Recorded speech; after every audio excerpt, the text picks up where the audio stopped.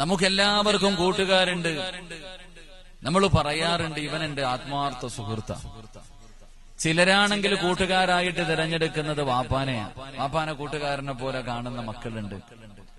ഉമ്മയെ ഒരു സ്വന്തം കൂട്ടുകാരിയെ പോലെ കാണുന്ന, ഇന്ന് ഡോക്ടർമാരൊക്കെ പറയും, കൗൺസിലിംഗ് നടത്തുന്നവരൊക്കെ പറയും, പെൺകുട്ടികൾക്ക് മാതാവ് ഒരു കൂട്ടുകാരിയായിരിക്കണം, എല്ലാ കാര്യങ്ങളും പരസ്പരം ഷെയർ ചെയ്യുന്ന ഒരവസ്ഥ എന്നിങ്ങനെ പറയും. ഇസ്ലാം അങ്ങനൊന്നും പറയണില്ല.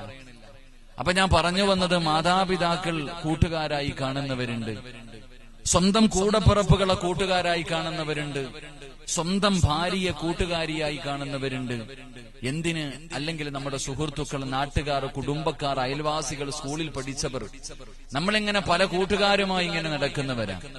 പലപ്പോഴും പറയും, ഇവൻ എന്റെ ആത്മാർത്ഥ സുഹൃത്താ, എന്റെ കൂടപ്പുറപ്പിനെക്കാളും സ്നേഹം ഇവൻ എന്നോടുണ്ട്, എന്റെ എല്ലാ രഹസ്യങ്ങളും ഞാൻ ഇവനോട് പറയാറുണ്ട്.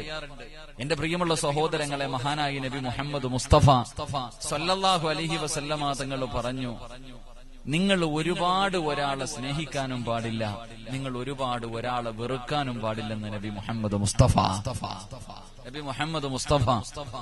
സല്ലല്ലാഹു അലൈഹി വസല്ലമ തങ്ങൾ പറഞ്ഞു. ഒരാളെ അധികമായിട്ട് സ്നേഹിക്കാനും പാടില്ല, അധികമായിട്ട് വെറുക്കാനും പാടില്ല. കാരണം എന്തേ? നമ്മൾ ഒരാളെ ആത്മാർത്ഥമായിട്ട് അധികമായി സ്നേഹിച്ചു കഴിഞ്ഞാൽ നമ്മുടെ എല്ലാ രഹസ്യം അവന് പറഞ്ഞു കൊടുക്കും. നമ്മുടെ എല്ലാ രഹസ്യം, അത് നന്മയാകട്ടെ തിന്മയാകട്ടെ, എല്ലാ കാര്യങ്ങളും നമ്മുടെ കൂട്ടുകാരന് നമ്മൾ ഷെയർ ചെയ്യും. അവൻ എന്നെങ്കിലും ഒരിക്കൽ നിന്റെ ശത്രുവായ പിന്നെ പറഞ്ഞിട്ട് കാര്യമില്ല. അവൻ എന്നെങ്കിലും ഏതെങ്കിലും ഒരു കാര്യത്തിന് നിങ്ങൾ തമ്മിൽ പിണങ്ങിക്കഴിഞ്ഞ പിന്നെ നിന്റെ കാര്യം പോയി, നിന്റെ എല്ലാ രഹസ്യവും പരസ്യമാക്കും. അതുകൊണ്ട് നബി പറഞ്ഞു, മുത്തുനബി പറഞ്ഞു, സ്നേഹിച്ചാൽ ഒരാളെ അധികമായി സ്നേഹിക്കാനും പാടില്ല. 2, വെറുത്താൽ ഒരാളെ അധികമായിട്ട് വെറുക്കാനും പാടില്ല. പടച്ചോനെ, ചില ആൾക്കാരെ കാണുമ്പോ കാറി തുപ്പും. മരിച്ചാൽ എന്റെ വീട്ടിൽ കയറരുത്, മരിച്ചാലും കേറല്, മുഖത്ത് പോലും നോക്കാതെ നടക്കുന്നവരുണ്ട്. മുത്തുനബി പറഞ്ഞു, നിങ്ങൾ അധികം വെറുക്കരുത്. കാരണം നടു റോഡി ചിലപ്പോ നീ വീണ് കിടക്കുമ്പോ ഇവനെ കാണൂ നിന്റെ കൈപിടിക്കാൻ. ചിലപ്പോ നീ ഏറ്റവും കൂടുതൽ വെറുത്തവനായിരിക്കും, നീ ഏറ്റവും കൂടുതൽ ശത്രുത പുലർത്തിയവനായിരിക്കും. ചിലപ്പോ ബൈക്കിൽ പോകുമ്പോ നടറുവെന്ന് കിടക്കുമ്പോ ഈ പാവപ്പെട്ടവൻ വരുമ്പോ നീ കിടക്കുന്നു, അവൻ ചിലപ്പോൾ നിന്റെ കയ്യിൽ പിടിക്കുമ്പോൾ ഈ പറഞ്ഞത് ഓർത്തിട്ട് നിനക്ക് ഖേദിക്കേണ്ടി വരുമെന്ന് നബി മുഹമ്മദ് മുസ്തഫ സല്ലല്ലാഹു അലൈഹി വസല്ലം. അപ്പൊ അതുകൊണ്ട് ഞാൻ പറഞ്ഞു വന്നത്, എന്റെ പ്രിയമുള്ള സഹോദരങ്ങളെ, കൂട്ടുകാർ, എല്ലാവർക്കും കൂട്ടുകാരുണ്ട്. എന്നാൽ മഹാനായ നബിയിന റസൂലുള്ളാഹി സ്വല്ലല്ലാഹു അലൈഹി വസല്ലമ തങ്ങൾ പറഞ്ഞു, നാളെ പടച്ച റബ്ബിന്റെ പരലോകത്ത് കടന്നു ചെല്ലുമ്പോ ചില കൂട്ടുകാര് അള്ളാഹുവിന്റെ മുന്നിൽ തന്റെ കൂട്ടുകാരനെ പിടിച്ചു നിർത്തിയിട്ട് പറയും, എടാ നശിച്ചവനെ, എടാ നന്ദി കെട്ടവനെ, നിന്റെ കൂടെ കൂടിയില്ലായിരുന്നെങ്കിൽ ഞാൻ രക്ഷപ്പെട്ടു പോയേനെ. ദുനിയാവിൽ ആത്മാർത്ഥ സുഹൃത്തുക്കളെ പോലെ നടക്കുന്ന ചിലര് നാളെ പടച്ച റബ്ബിന്റെ പരലോകത്ത് വെച്ച് കാണുമ്പോ പറയാ, നശിച്ചവനെ, നിന്റെ കൂടെ ഞാൻ കൂട്ടുകൂടിയില്ലായിരുന്നെങ്കിൽ ഞാൻ രക്ഷപ്പെട്ടേനെ, നിന്റെ കൂടെ കൂടിയത് കൊണ്ടാ ഇങ്ങനെ ആയിപ്പോയതെന്ന് തന്റെ കൂട്ടുകാരനെ പരലോകത്ത് വെച്ച് ശപിക്കുമെന്ന് നബി മുഹമ്മദ് മുസ്തഫ സല്ലല്ലാഹു അലൈഹി വസല്ലമ തങ്ങൾ പറയുന്നു. എങ്കിൽ വേറെ ചില കൂട്ടുകാരുണ്ട്. എന്റെ പ്രിയമുള്ളവരെ, മുത്തുനബി അവിടെ നിന്ന് പറയുന്ന, ഒരു മനുഷ്യന് സ്വർഗത്തിലൂടെ ഇങ്ങനെ നടന്നു പോകുമ്പോ വലിയ സന്തോഷമൊന്നും കാണുന്നില്ല, അവന്റെ മുഖത്ത് വലിയ സന്തോഷമില്ല. സ്വർഗത്തിലൂടെ നടന്നു പോയിട്ടും സന്തോഷമില്ലാത്ത മനുഷ്യനോട് അള്ളാഹു ചോദിക്കുമത്രേ, എന്തേ ചങ്ങാതി നിനക്ക് സന്തോഷമില്ലാത്ത? നിനക്ക് ഞാൻ സ്വർഗം തന്നല്ലോ, ഈ സ്വർഗം തന്നിട്ട് പോലും നിനക്ക് സന്തോഷമില്ലാത്തതിന്റെ കാരണം എന്താണെന്ന് ചോദിക്കുമ്പോ ഇവൻ പറയൂ അത്രേ, അള്ളാഹുവേ, എവിടെ വയലുണ്ടെങ്കിലും എന്നെ വിളിച്ചു കൊണ്ടുപോകുന്ന ഒരു കൂട്ടുകാരനുണ്ടായിരുന്നു തമ്പുരാനെ. ഏത് നല്ല കാര്യത്തിനും എന്റെ കൈപിടിച്ചുകൊണ്ട് നടക്കുന്ന ഒരു കൂട്ടുകാരൻ എനിക്കുണ്ടായിരുന്നു. അള്ളാഹുവേ, അവൻ നരകത്തിൽ കിടക്കാൻ ഞാൻ സ്വർഗത്തിലും, എന്റെ കൂട്ടുകാരൻ നരകത്തിൽ കിടക്കുമ്പോ എനിക്ക് എങ്ങനെ സന്തോഷമുണ്ടാവുക? അവനും കൂടെ ഈ സ്വർഗത്തിലേക്ക് വന്നാലേ എനിക്ക് സന്തോഷമുണ്ടാവൂ. ആ സമയത്ത് അള്ളാഹു പറയുമത്രേ, പോയിട്ട് നിന്റെ കൂട്ടുകാരനെ കയ്യിൽ പിടിച്ച് സ്വർഗത്തിലേക്ക് കൊണ്ടുവരാൻ അള്ളാഹു അവസരം കൊടുക്കുമെന്ന് ആദരവായ പ്രവാചകൻ നബി മുഹമ്മദ് മുസ്തഫ സല്ലല്ലാഹു അലൈഹി വസല്ലം. അള്ളാഹു അങ്ങനെയുള്ള കൂട്ടുകാരിൽ നമ്മളെ പെടുത്തുമാറാകട്ടെ. നമ്മളിൽ ആരെങ്കിലും ഞാനെങ്ങാനും നരകത്തിലായിപ്പോയാ നിങ്ങൾ ആരെങ്കിലും ഉണ്ടാകണം എന്റെ കൈ പിടിക്കാൻ. നിങ്ങൾ ആരെങ്കിലും അത് മാത്രമേ ഈ ബന്ധം കണ്ട് ഞാൻ ആഗ്രഹിക്കുന്നുള്ളൂ. പിന്നെ മരിച്ചുപോയെന്ന് കേൾക്കുമ്പോ ഒന്ന് മയ്യത്ത് നിസ്കരിച്ചേക്കണം, ദുആ ചെയ്തേക്കണം. ഇതല്ലാതെ വേറൊന്നും അള്ളാഹുവിന്റെ ഈ ദുനിയാവിൽ ഞാൻ ആഗ്രഹിക്കുന്നില്ല. അങ്ങനെയുള്ള ബന്ധമായി അള്ളാഹു ഈ ബന്ധത്തെ സ്വീകരിക്കുമാറാകട്ടെ. എങ്കിലും എത്ര വലിയ സുഹൃത്തുക്കൾ ഉണ്ടെങ്കിലും എല്ലാവരും എവിടെ വരെയാ വരിക? നീ എത്ര കണ്ട് ആത്മാർത്ഥമായി സ്നേഹിക്കുന്ന നിന്റെ കൂട്ടുകാരാണെങ്കിലും, എന്റെ പ്രിയമുള്ള സഹോദരങ്ങൾ, അവരെവിടെ വരെയാ വരിക? മഹാനായ തട നിന്റെ ഭാര്യയാകട്ടെ, നിന്റെ മക്കളാകട്ടെ, നിന്റെ കൂടപ്പുറപ്പാകട്ടെ, നിന്റെ കൂട്ടുകാരാകട്ടെ, ആരുമാകട്ടെ, എന്റെ രക്തമാണ്, എന്റെ ആത്മാർത്ഥ സുഹൃത്താണെന്ന് പറയുന്ന എല്ലാവരും എവിടെ വരെയാ വരിക? മഹാനായ തടബുസ്താദ് പറയുകയാണ്, നിനക്കുള്ള താരം പഞ്ഞി കൊണ്ടടയ്ക്കുന്നേ, കാണേണ്ടവർ കണ്ടോ ഇതാ പൊതിയുന്നേ, മയ്യത്തുകട്ടിൽ തോളിലേക്കുയരുന്നേ, പുരയ്ക്കുള്ളിലപ്പോൾ രോദനം ഉയരുന്നേ, അരുമക്കിടാങ്ങൾ വാപ്പയെ വിളിക്കുന്നേ, അതിനുത്തരം നൽകാതെ നീ കിടക്കുന്നേ. മഹാനായ തഴവ പറയുകയാണ്, പടച്ചവനെ, നമ്മളങ്ങ് മരിച്ചു കഴിയുമ്പോൾ ഇന്നലെ വരെ സ്വന്തമായിട്ട് കുളിച്ച പെണ്ണാണ്, സ്വന്തമായിട്ട് കുളിച്ച ആണാണ്, ഞാനും നിങ്ങളും സ്വന്തമായിട്ട് കുളിച്ചവരാണ്. എങ്കിലും പടച്ചവനെ, അന്നത്തെ ദിവസം പതാ കുടുംബക്കാര് നമ്മുടെ ജനാസ കുളിപ്പിക്കുകയാണ്. അല്ലാഹുവേ, ഉമ്മതന്റെ കുഞ്ഞിനെ കുളിപ്പിച്ചതിനേക്കാൾ സൂക്ഷ്മതയോടുകൂടി പടച്ചവനെ നമ്മുടെ ജനാസ കുളിപ്പിക്കുകയാ.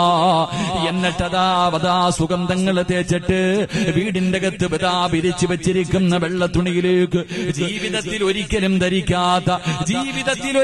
ധരിക്കാത്ത ആ വെള്ള തുണിയിലേക്ക് എന്റെയും നിന്റെയും ജനാസ കൊണ്ടുവന്ന് വെക്കുകയാണ്. പടച്ചവനെ, അവസാനം അവിടെ നിന്ന് 3 കഷ്ടം തുണിയിൽ ഇങ്ങനെ പൊതിയുകയാണ്. 2 തുണികളെടുത്ത് പൊതിഞ്ഞു. അവസാനം പടച്ചവനെ, തലയുടെ ഭാഗം ഇങ്ങനെ തുറന്ന് വെച്ചിട്ട് ചോദിക്കുകയാ, ആരെങ്കിലും കാണാനുണ്ടോ? പൊതിയാ പോകുകയാണ്. അവസാനം ജനങ്ങൾ തിരക്കോടുകൂടി നിന്റെ മുഖമൊന്ന് കാണുന്നതിന് വേണ്ടി തിരക്ക് കൂട്ടുമ്പോ അവസാനം നിന്റെ കണ്ണിലും നിന്റെ മൂക്കിന്റെ ദാരത്തിലേക്ക് പഞ്ഞിയെടുത്ത് വെച്ചിട്ട് അവിടെ നിന്ന് പടച്ചവനെ നിന്റെ ജനാസയങ്ങ് പൊതിയുകയാണ്. മയ്യത്ത് കെട്ടിലേക്ക് എടുത്തു വെച്ചു. അല്ലാഹുവേ, നിന്റെ വീടിന്റെ അകത്ത് വല്ലാത്ത കരച്ചലാ. ഉമ്മ കരയുന്നുണ്ട്, വാപ്പ കരയുന്നുണ്ട്, കൂടപ്പിറപ്പ് കരയുന്നുണ്ട്, ഭാര്യ കരയുന്നുണ്ട്. പടച്ചവനെ, തന്റെ പൊന്നാര മകന്റെ ജനാസ വീട്ടിൽ നിന്ന് വെളിയിലേക്ക് ഇറക്കുമ്പോ ക്ഷമ വിട്ട ഉമ്മയും പൊന്നുമകനെ എന്നെ കൈവിട്ടു പോന്നോ കാണലെന്നാ പൊന്നേ. ഉമ്മാന് മുമ്പേ പോകുകയാണോ? മോനെ, പോകുകയാണോടാ? വാപ്പ ചോദിക്കുന്ന പോകുകയാണോ? കൂടപ്പിറപ്പുകൾ സഹോദരി ചോദിക്കുന്ന ഇക്കാ പോകുകയാണോ? ഭാര്യ ചോദിക്കുന്ന ഭർത്താവിനോട് എന്നെ ഒറ്റയ്ക്കാക്കിയിട്ട് പോകുകയാണോ? ഇനി എന്നാ നമ്മൾ കാണുക? അതാ മയ്യത്ത് കെട്ടിലെ തോളിലേക്ക് ഉയർത്തുകയാണ്. വീടിന്റെ വെളിയിലേക്ക് ജനാസ ഇങ്ങനെ കൊണ്ടിറങ്ങുമ്പോ അതാ ഉസ്താദ് പറഞ്ഞതുപോലെ അവിടെ നിന്ന് പറയുന്നു, അരുമക്കിടാങ്ങൾ വാപ്പയെ വിളിക്കുന്നു. വാപ്പാ, എന്റെ ഉപ്പാനെ കൊണ്ടുപോകല്ലേ, എന്റെ വാപ്പാനെ കൊണ്ടുപോകല്ലേ. എന്റെ വാപ്പ ഇങ്ങനെ പൊന്നാര മക്കളെ വീടിന്റെ അകത്ത് കിടന്ന് വിളിച്ചു കൂവുകയാ. അല്ലാഹുവേ, മിണ്ടാതെ ഞാനും നിങ്ങളും കിടക്കുന്ന ഒരു സമയമുണ്ട്. അവിടെ വെച്ച് ഉമ്മ കൈയിടുന്നു, ഭാര്യ കൈയിടുന്നു, പെൺമക്കള് കൈയിടുന്നു, നാട്ടുകാരും കുടുംബക്കാര് കൈയിടിഞ്ഞു. പിന്നെ വെള്ള തുണിയിൽ പൊതിഞ്ഞ ജനാസ ചുമന്ന് കൊണ്ടുവന്ന് ഈ പള്ളിയുടെ മുന്നിൽ കൊണ്ടുവച്ചിട്ട് അല്ലാഹുവേ മയ്യത്ത് നമസ്കാരം കഴിഞ്ഞു. എന്നിട്ട് നിന്റെ ജനാസ ഇവിടെ ഒരുക്കി വെച്ചിരിക്കുന്ന പള്ളിക്കാട്ടിലെ നിന്റെ ഖബറുണ്ടല്ലോ, അല്ലാഹു നിനക്ക് നിശ്ചയിച്ചിരിക്കുന്ന ഖബറുണ്ടല്ലോ, ആ ഖബറിന്റെ അകത്തേക്ക് പടച്ചവര് നിന്റെ ജനാസ എങ്ങ് ഇറക്കി വെക്കുകയാ. ആ ഖബറിലേക്ക് നിന്റെ ജനാസ ഇറക്കി വെച്ചു. വാപ്പാന്റെ മയ്യത്തിറക്കി വെച്ചിട്ട് മകനോട് പറയുന്ന ഒരു പിടി മണ്ണ് വാരിത്താടാ, നിന്റെ ഉമ്മാന്റെ കബളിന്റെ താഴെ വെക്കാ, വാപ്പയുടെ കബളിന്റെ താഴെ വെക്കാ. പടച്ചവനെ ഒരു പിടി മണ്ണ് വാരിയിട്ട് നിറകണ്ണുകളോടെ കൊടുക്കുകയാ. എന്നിട്ട് എല്ലാവരും പലകയെടുത്ത് നിരത്തിയിട്ട് പടച്ചവനെ എല്ലാവരും മിൻഹാ ഖലഖിനാകും വഫീഹാ നുഈദുകും വമിൻഹാ നുഖ്രിജുകും താറതൻ ഉഖ്റാ എന്ന് പറഞ്ഞിട്ട് അവസാനം നിന്റെ ഖബറിന്റെ മുകളിൽ മണ്ണ് വാരിയിട്ട് 2 ചെടികൾ എന്നിട്ട് അവസാനം യാസീനോദി ദുആ ചെയ്തിട്ട് എല്ലാവരും പറയും അസ്സലാമു അലൈക്കും, എല്ലാവരും പറയും അസ്സലാമു അലൈക്കും യാ ദാറ ഖൗമുൽ മുഅ്മിനീൻ. പടച്ചവനെ എല്ലാവരും പിരിയുകയാ. എത്ര സ്നേഹിക്കുന്നവരാണെങ്കിലും ആ പള്ളിക്കാട്ടിലെ ഖബറിന്റെ ചാരത്ത് വരെ വരൂ. അത് കഴിഞ്ഞാ പിന്നെ നിന്റെ ഭാര്യയില്ല, നിന്റെ മക്കളില്ല, നിന്റെ കൂടപ്പിറപ്പില്ല, നിന്റെ ആത്മാർത്ഥ സുഹൃത്തില്ല. എല്ലാവരും കൊണ്ടുവന്ന് ഈ പള്ളിക്കാട്ടിൽ ആരാരുമില്ലാത്ത സ്ഥലമാണല്ലോ. പടച്ചവനെ ആരാരുമില്ലാത്ത ഈ പള്ളിപ്പറമ്പിൽ കൊണ്ടുവന്നിട്ട് ഒരു ലൈറ്റ് വട്ടം പോലുമില്ലാത്ത കാടി പിടിച്ചു കിടക്കുന്ന ഈ കുഴിക്കകത്ത് കൊണ്ടുവന്ന് നിന്നെ കുടിച്ചിട്ടിട്ട് എല്ലാവരും സലാം പറഞ്ഞ് ടാറ്റയും തന്ന് തിരിച്ചു പോകുമ്പോ എന്റെ പ്രിയമുള്ളവരെ, നമ്മൾ സ്നേഹിക്കുന്ന കൂട്ടുകാര് പെരുവഴിയിലിട്ടിട്ട് പോകുന്ന കൂട്ടുകാരനാട്. നമ്മൾ ആത്മാർത്ഥമായി സ്നേഹിക്കുന്നവര് നമ്മളെ കൊണ്ടുവന്ന് ഈ പള്ളിക്കാട്ടിൽ കുടിച്ചിട്ട് പകുതിയിൽ കൈയൊടിഞ്ഞിട്ട് പോകുന്നവരാ, പെരുവഴിയിലിട്ടിട്ട് പോകുന്നവരാ. പടച്ചവനെ നിന്നെ സഹായിക്കേണ്ട സമയത്ത് ഒറ്റയ്ക്കാകിയിട്ട് പോകുന്നവരാ. എങ്കിൽ എന്റെ പ്രിയമുള്ളവരെ, അള്ളാഹുവിന്റെ റസൂല് പറയുകയാ, അള്ളാഹുവിന്റെ റസൂല് പറയുകയാ, ഒരിക്കലും നിന്നെ കൈവിടാത്ത ഒരു കൂട്ടുകാരനുണ്ട്, ഒരിക്കലും നിങ്ങളെ കൈവിടാത്ത പടച്ചവനെ പകുതിയിൽ കളഞ്ഞിട്ട് പോകുന്ന കൂട്ടുകാരനല്ല. നാളെ പടച്ച റബ്ബിന്റെ സ്വർഗത്തിൽ കൊണ്ടെത്തിക്കുന്ന ചില കൂട്ടുകാർ, അവര് ദുനിയാവിൽ നിന്റെ കൂടെയുണ്ട്, നിന്റെ മരണസമയത്തുണ്ട്, നിന്റെ ഖബറിന്റെ അകത്തുണ്ട്, നാളെ മഹ്ശറയിലുണ്ട്, സിറാത്തിലുണ്ട്, മീസാനിലുണ്ട്. നാളെ പടച്ച റബ്ബിന്റെ സ്വർഗത്തിന്റെ ഉള്ളിൽ നിന്റെ 2 കാലും വെച്ചതിന് ശേഷമേ ആ കൂട്ടുകാർ നിന്നെ കൈയൊഴിയൂ എന്ന് ആദരവായ പ്രവാചകൻ നബി മുഹമ്മദ് മുസ്തഫ സല്ലല്ലാഹു അലൈഹി വസല്ലമ തങ്ങൾ പറഞ്ഞു, എല്ലാ കൂട്ടുകാരും പള്ളിക്കാട് വരെ വരത്തുള്ളൂ. അത് വാപ്പയാണെങ്കിലും ഉമ്മയാണെങ്കിലും ഭാര്യയാണെങ്കിലും മക്കളാണെങ്കിലും കൂടപ്പുറപ്പാണെങ്കിലും നിന്റെ ഫ്രണ്ടാണെങ്കിലും ആരാണെങ്കിലും കൊണ്ടുവന്ന് അവിടെ കുഴിച്ചിടും. എവിടെ? പള്ളിക്കാട്ടിൽ ഒരു ലൈറ്റ് ഉണ്ടോ മനുഷ്യ? പള്ളിപ്പറമ്പില് എടുത്ത് ഞാനിങ്ങനെ മൊബൈലില് സുഖമില്ലാതെ കിടന്നത് കാരണം പള്ളിപ്പറമ്പില്ല പടക്കം പൊട്ടിക്കണേ. നമ്മുടെ കേരളത്തിലെ ഒരു പള്ളിയുടെ നേർച്ചയ്ക്ക് അൽഹംദുലില്ലാ അതിനൊക്കെ ഈ ജമാഅത്തിന്റെ ഭാരവാഹികളെ അഭിനന്ദിക്കണം. പടച്ചോനെ, ഈ മഹാന്മാരുടെ ഉറൂസിന് ഗാനമേള ഒന്നും നടത്തുന്നില്ലല്ലോ, അതന്നെ വലിയ കാര്യം. ഇതുപോലെ മക്കാമിൽ കിടന്നുറങ്ങുന്ന ഒരു മഹാരഥന്റെ ഉറൂസിന് അമ്പലത്തിൽ വിളിച്ചു പറയും 2 വെടി 3 വെടി, നടുവേദന മാറാൻ 2 വെടി, പ്രസവിക്കാൻ 5 വെടി. എന്തുവാടാ വെടി? പള്ളിപ്പറമ്പില്. എവിടാ നടത്തണേന്നറിയോ? ഏറ്റവും നെഞ്ച് ഇവ നടത്തുന്നതിലല്ല, എവിടാ നടത്തണെന്നറിയോ? ഈ പടക്കം പൊട്ടിക്കണത് ഖബർസാനിലിട്ട, അതാ നെഞ്ചു പൊട്ടണേ. അല്ലാഹു ആലം. ഖബർസാനിലിട്ടിട്ട് പടക്കം പൊട്ടിക്കുന്ന എവിടെയെന്നറിയോ? എവിടെയെന്നറിയോ? പൊന്നാനിയില്. അള്ളാഹു കാത്തുരക്ഷിക്കുമാറാകട്ടെ. ചാവക്കാട് ഈ അടുത്ത് നടന്നതാ. ഞാൻ അങ്ങോട്ടൊന്നും പറയണില്ല, അങ്ങോട്ട് പോയാ പിന്നെ എന്താ പറയാ, വീണ്ടും വിഷയം മാറിപ്പോ. അപ്പൊ ഞാൻ പറഞ്ഞു വന്നത്, എല്ലാവരും ഈ പള്ളിക്കാട് വരെ വരും. എങ്കിൽ ഞാൻ ഒരു കൂട്ടുകാരനെ പറഞ്ഞു തരാം, നിന്നെ പെരുവഴിയിലിട്ടിട്ട് പോകത്തില്ല. ഈ കൂട്ടുകാരൻ നിന്നെ സ്വർഗത്തിൽ കൊണ്ടുവിട്ടിട്ടേ മടങ്ങൂ എന്ന് നബി മുഹമ്മദ് മുസ്തഫ. ഉറക്കെ നബി മുഹമ്മദ് മുസ്തഫ സല്ലല്ലാഹു അലൈഹി വസല്ലം. അല്ലാഹു അവരുടെ കൂടെ കൂടാൻ ഭാഗ്യം തരുമാറാകട്ടെ.